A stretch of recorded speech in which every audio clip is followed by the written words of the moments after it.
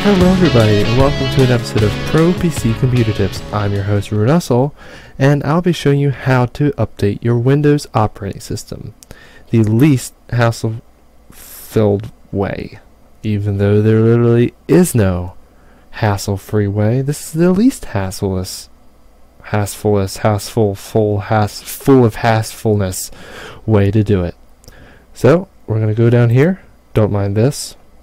I'm going to go here, click Windows Update.